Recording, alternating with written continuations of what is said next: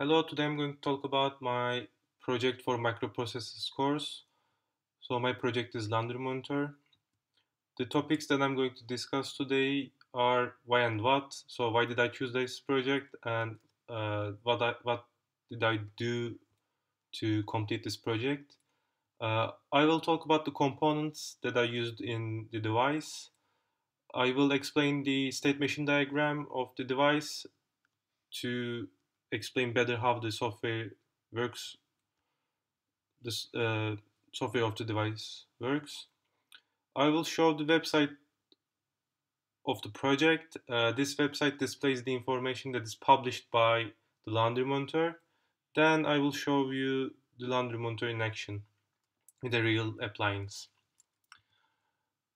So the reason that I choose this project is the time waste like that I experience when I was trying to find an available washing machine or tumble dryer to use.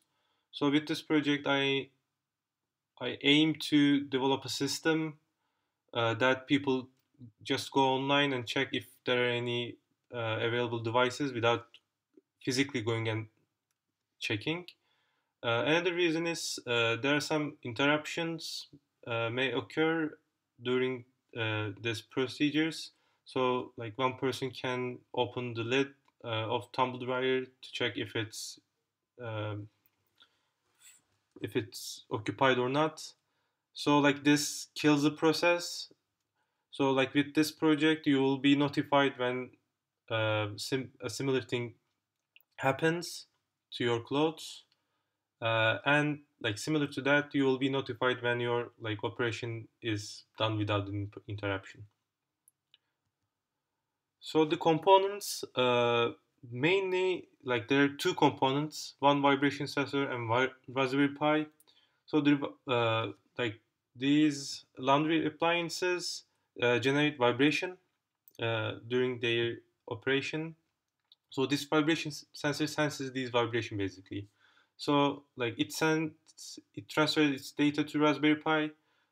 With Raspberry Pi just understands, uh, just interprets these information with uh, some code that I wrote, like that I will explain in the state machine diagram part, and then it publishes its interpretation to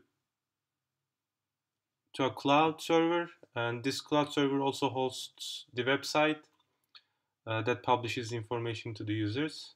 So this is very the first prototype of the system. So there are some buttons, an RGB LED, and the sensor.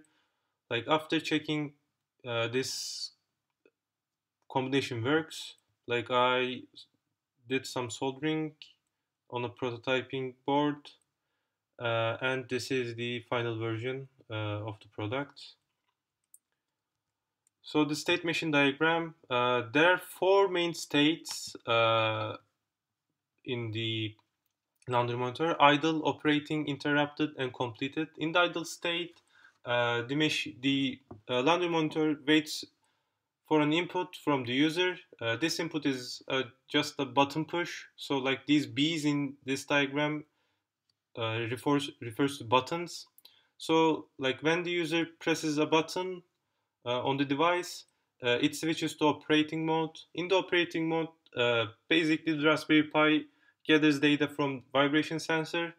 So like if an vibration is sensed, it's okay, then it's working. If it's not sensed during this state, uh, a timer, like a real timer, is executed here. So like in the like in the very beginning of the software, like there are some predefined uh, times. Let's say like one is interrupt time. So these machines tend to have some pauses during their operations. So like in order to avoid any misconclusions, uh, like this is needed. So like you can just set this default time to 1 minute or like 45 seconds. So in the operating state, when the vibration is not sensed, this timer is started. So like it continues to count like when there's no vibration, but like as long as the vibration is sensed, this timer is cancelled and its value uh, is set to 0 again. So it's not cumulative. It's just it just sends the, like, if it's a normal thing or not. Then if it's interrupted, like if this interrupt time reaches the predefined value, so this state is declared as interrupted. So like it's displayed on the website, and user is just wanted to, like, the basically the system tells the user, come here and check your clothes, and the user goes there, like he or she pushes a button and the state is changed to idle again. So if the operating stage uh, is not interrupted, like it means it's completed correctly. So like what this means, C2, is there's another timer called execution timer. So like this is the time that you approximately give to the washing machine or the tumble dryer. Let's say it's 1 hour, 1.5 hour. So like the completed state is reached when interrupt timer is reached to its predefined value, and the execution time is reached its predefined value. This means that like you wait, like you just expect the machine to complete its operation for in 1 hour, and if it's done in 1 hour, and if there's no vibration, so like it means it's completed. So when these conditions are met, this state is completed. So like when the completed state uh, is in action, another timer is started. So this timer is for the user. It just gives user time to go to the laundry room. So like it's just 5 minutes or 10 minutes, uh, 5 or 10 minutes. Then it changes the state to idle again. So like it's just occurred to the user. So like this is the state machine diagram, and I will show the demo right now, the website demo. So this is the website of the laundry monitor. Actually, there is another project as well, but laundry monitor is here. So I just click find machines. Hopefully it opens. Sometimes there are some. Okay, it opens. So like this is the main page. We have a total occupancy rate. This bar shows like how many devices are used right now. So like right now, like with some serial devices, uh, approximately 70% of them are used. So like we have the dorms. In each dorm we have one male laundry room and one female laundry room. So the devices are split into two. Uh, like here we have the appliance ID, the appliance name, and the status.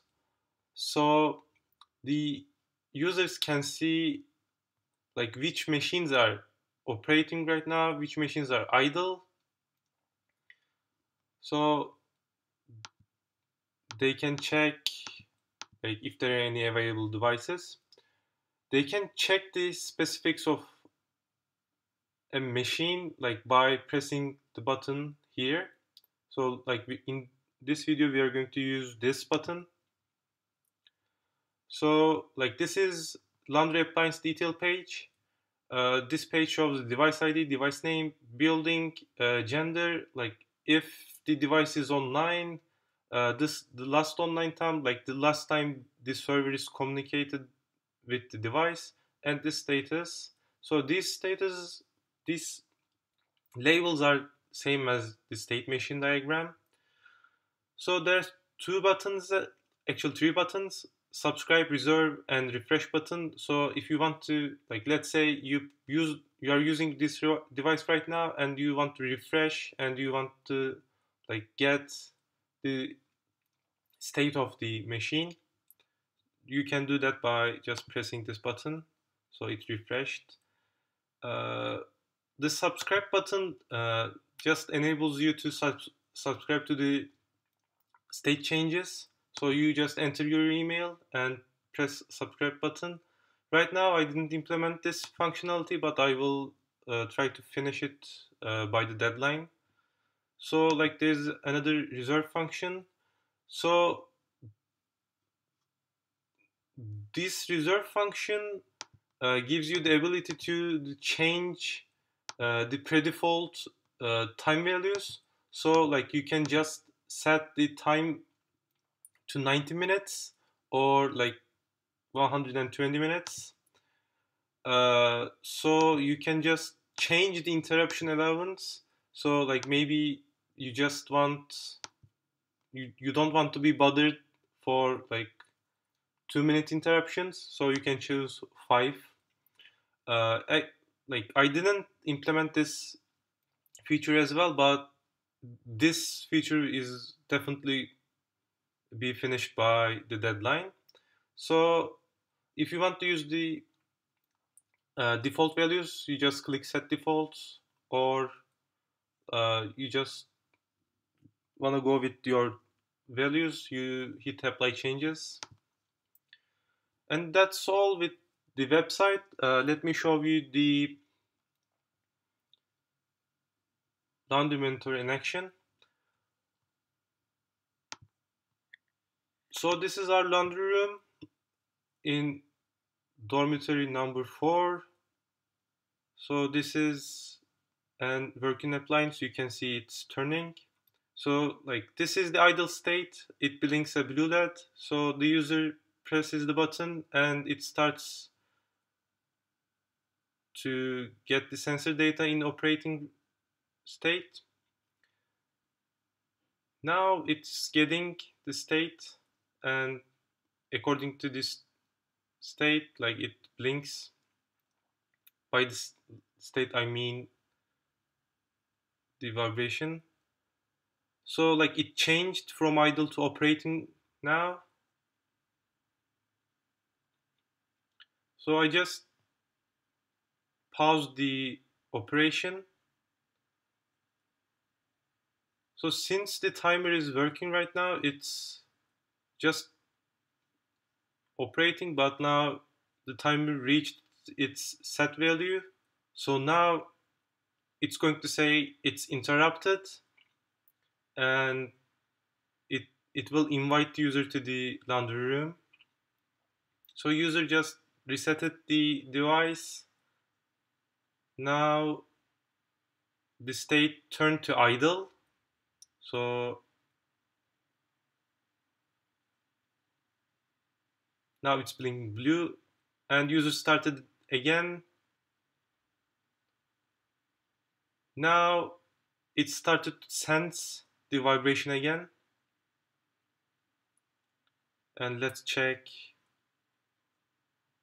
the state, and the state is operating right now.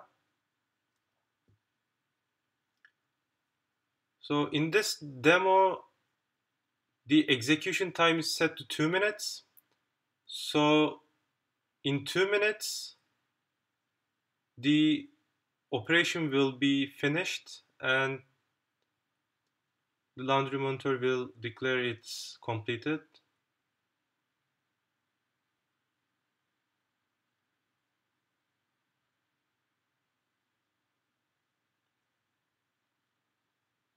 a minute ago, user just tried to like pause and start it in a very short time. So laundry monitor didn't give any warning because it didn't reach to the its set value.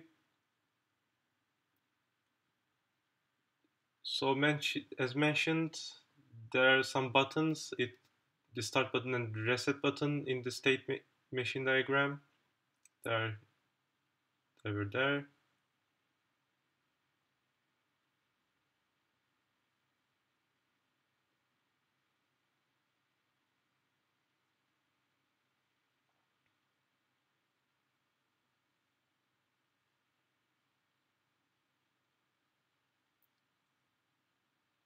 So right now everything works fine.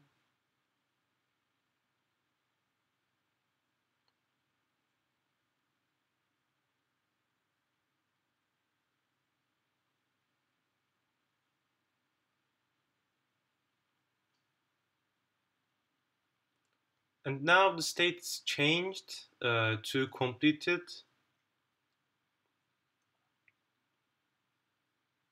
and like it says the operation is completed and please come to the laundry room. So like now the user waiting timer is in action. So it's going to wait the user for uh, a minute, I guess, and then it will change the state to idle. So like we are just waiting for this state change.